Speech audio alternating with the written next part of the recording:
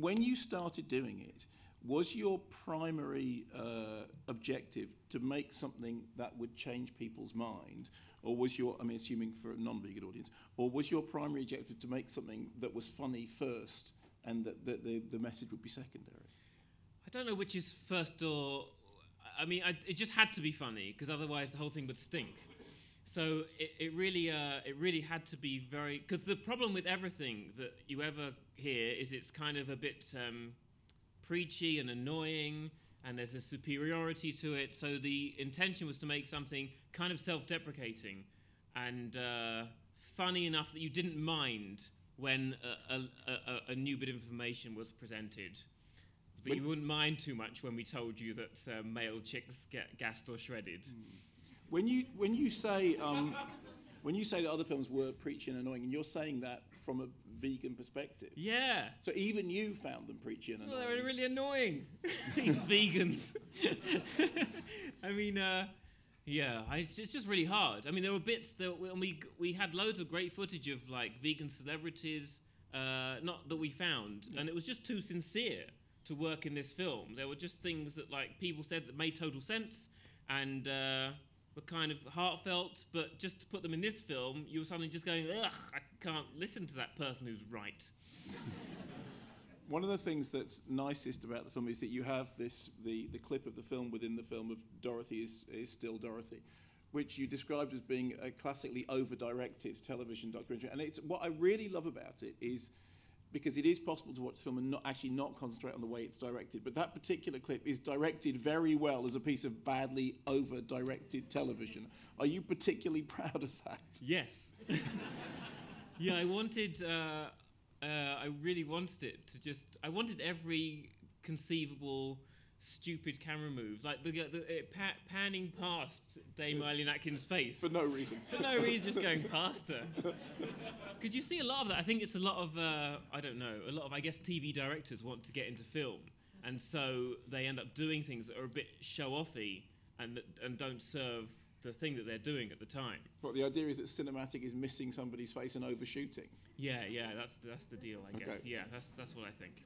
And when it came to casting, I mean, it is an astonishing cast list. Yeah, it's good, isn't it? Were those people agreeing to it because they liked the script? Did you come to them just initially with an idea? Was it because of you and your reputation? How did you get them on board? The first person who came on board actually was Joanna Lumley. Daniel, the producer, had her email address and said, just email her. And so... This was like right at the beginning. The script was still in an early draft. I still wasn't quite... I mean, it had kind of been commissioned, but I still wasn't sure if it would actually happen. Anyway, as soon as she agreed to say, why do you keep making me ejaculate, it became quite real. In terms of people who we hear their voices rather than see them on screen, I mean, obviously there is the moment in which we have the performance artist, psychologist who's judging people mentally in their head. I thought that was a superb piece of voice artistry, Simon. Who was that? That was my mum, Tina. Maybe you should stand up and take a bow. No, okay, just there you go. Good. Yeah, that was a fun day. How many of the people involved in the project, particularly those that we see on screen, are either vegan or vegetarian, or had any discussions with you about the message of the piece? I met one vegan at the end of this project on the last day of the edit. I couldn't believe it. Do you think of it as being science fiction? I mean, do you have it in that genre in your head? Someone said it was a sci-fi vegan comedy, and I just thought it sounded awful. But that's actually a very fair description. That is what it is. Yeah, no, that is what it is. I don't know what to do.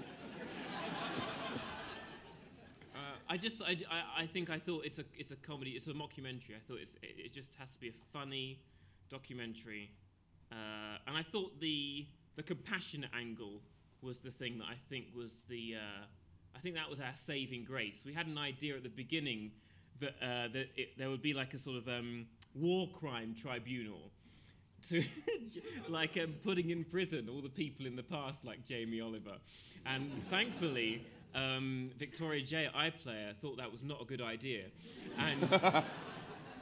And so we ended up going down this more compassionate route where we were trying to explain to the our pretend audience of 2067 why these things happened. How much, when we're seeing those scenes that open and close the film, of the blissful, compassionate society being in the park, all sharing each other's company, how much is that meant to be satirical, and how much do you look at that and genuinely... Well, to me, that's just like a blissful utopia. But a lot of people just think it's a bit funny. And actually, the very first shot of it is this sort of throuple, this sort of three-person relationship. I don't know if you noticed, they were all holding hands. Right. And what did you call it? A throuple. I've never heard that word before. Oh, you must get a throuple.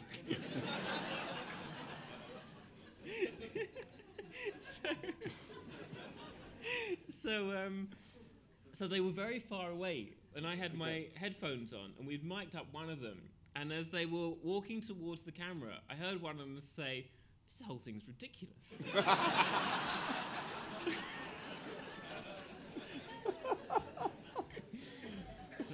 So I think that's the future. I think I really wanted them to have this intimacy. So before we started shooting, I just told them they all should be touching each other, and I don't know if that's ethical, but it was. So when we came to shooting them, they could be feeding each other and sort of stroking each other and stuff. And did you tell them to be beatific? Did you tell them you are placid, and I mean, how much direction did you have to do with that? Well, they came beautiful. And I just wanted them to feel calm in each other's presence. And I just tried to get them to be quite friendly with each other.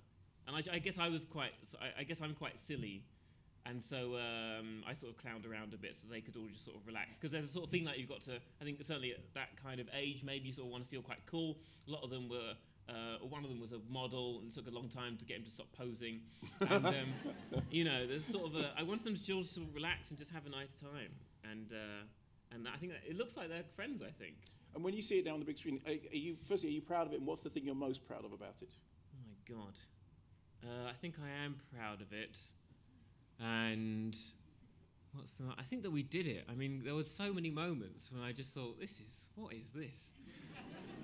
And, it was a very ambitious project, with visual effects on this kind of BBC budget, quite tricky. And everyone...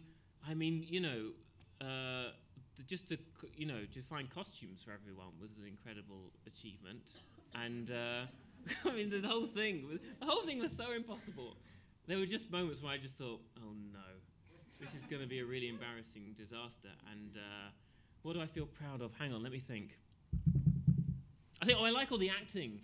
I think it's really hard, and often fake talking heads. Fake interviews. Yeah. When you fake like a TV show or something, it can look really wonky, and you just know. And I feel like that Lorraine could have been a Lorraine show. Absolutely. It wouldn't.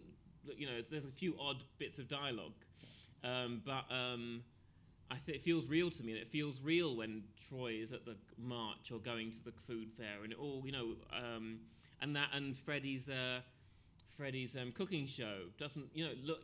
I hired a cinematographer who'd done like loads of stuff, like everything from the very naturalistic sitcom Getting On to Top Gear. So he knew how to light every different genre that I could throw at him. I love the music in it. Jeremy Walmsley did an amazing job on the music. Although maybe it's that. I think it's probably the song. Music. Yeah. I think I like the song that we wrote together. Yeah. Because that really brings me a lot of joy that we sort of, that's just there now on a screen, and we just sort of sat by a piano and wrote this song from the perspective of a cow. And and I think also, and when we filmed that, although it's sort of written for comedy, it's when Sam sung it on I think one of the last takes we did, we were sort of just doing a close up, and she actually made me like cry. And I wasn't sure if I was crying for the cow or that we'd got the shot or I don't know what. I was just so happy. And then in the edit, the last day, near the end of the edit, when we'd sort of pretty much set what we were like, we were going to tweak after that, but we pretty much had it. When we watched that for the last time, I had another little tear. Oh my God, it's so pathetic. But maybe no, but it's okay. It is oddly. I mean, as I said, this is the third time I've seen it. Actually, that song is starting to get under my skin in a really bizarre way. But and it's also because it is a nice piece of music. It actually, the music works emotionally. Which, although you think, oh, this is a funny set piece, the music is telling you this isn't funny at all. This is actually very sad, and you have that kind of visceral response, which is, I'm tearing up. Well, it's perfectly appropriate. Yeah, I did a lot of hugging with Sam Spire after that.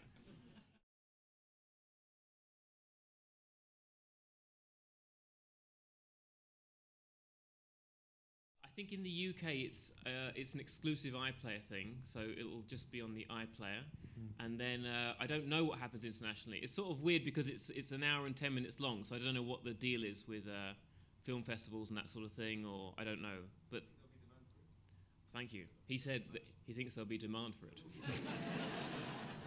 I don't know. Thank you for saying that, though. That all sounds good to me. I think it should. Yeah, I agree. It should go around the world.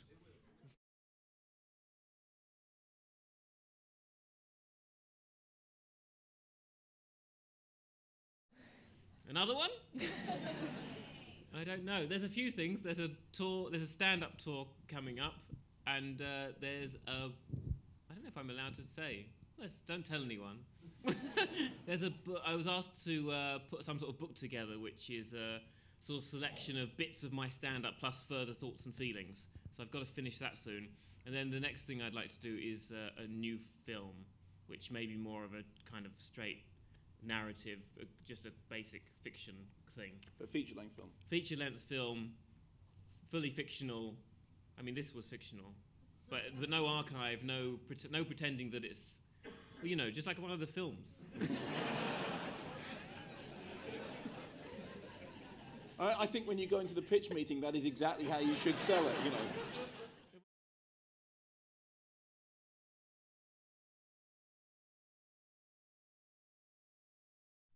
Well, they came to me. So there's these two brilliant women, Janet Leigh and Victoria J. Janet Leigh works at BBC Arts, and she asked if I had any ideas that would be peculiar enough to work on the iPlayer exclusively. And I years ago had a bit of stand-up where I positioned myself in the future, looking back at this time, so I could talk about all the things that I find kind of annoying or horrific. And one of the bits was, do you remember when people got upset when their pets died, and when other animals died, they ate them? And so I thought but a film would be fine. And also I had, and bubbling up, maybe a week before Janet asked me if I had any ideas, the sketch, the Dorothy is Still Dorothy sketch, sort of popped into my mind. And so when she asked, I said, well, there's this. I don't know if this is anything. And she said, I love this. Will you write up some sort of document? And I said, okay. And then we presented that to Victoria J. We had a meeting. She said, let's not have a war tribunal. And, then I went about writing the script. I think maybe at that point we also had a researcher and then maybe an archive researcher as well. So lots of things kept coming in, and Daniel and I put together some sort of initial first draft script. We then sent that to Victoria J. I went away with my boyfriend, and during that trip that we were on, a call came saying, you have to make this now.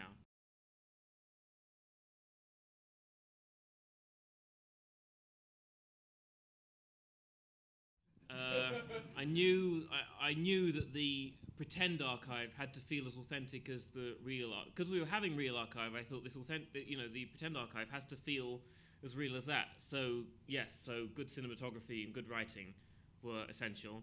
And the vegan song from Albania, not real.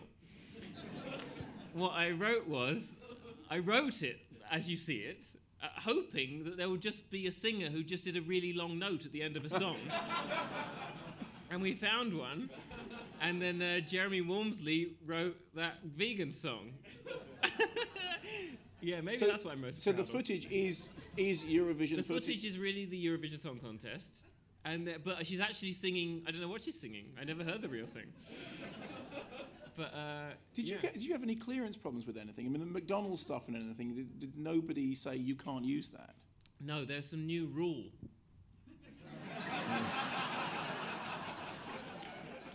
How does that work then, Simon, the new rule? Is it just a thing? There were a lot of discussions about it. I mean, they're quite boring. Basically, there's a rule called pastiche. There's a rule called fair dealing.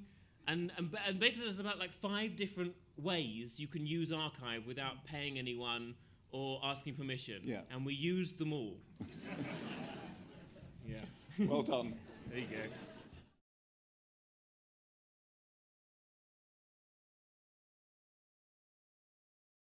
Well, the big news, ladies and gentlemen, is that Sainsbury's have brought out a range of vegan cheeses.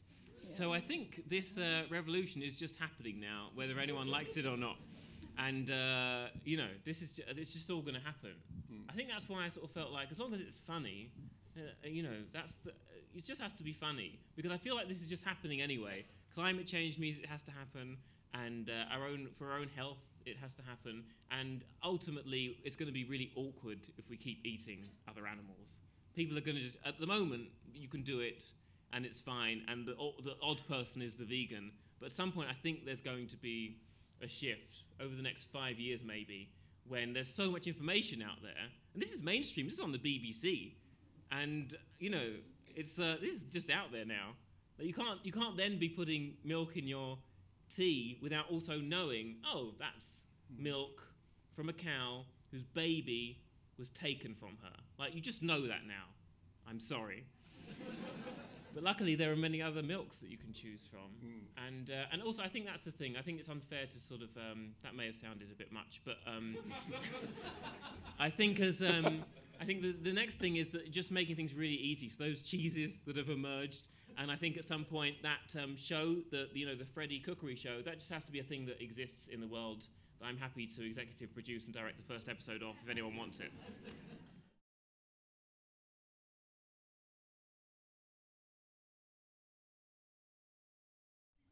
The editor Lee, after we edited the bit with the cows being taken away, he switched to almond milk. So it's not a very high strike rate then. Yeah, I don't really know. It wasn't, but that wasn't my aim. You know, there was a lot to do, and my aim wasn't to be talking about veganism the whole time. It was to like make sure that the thing looked real.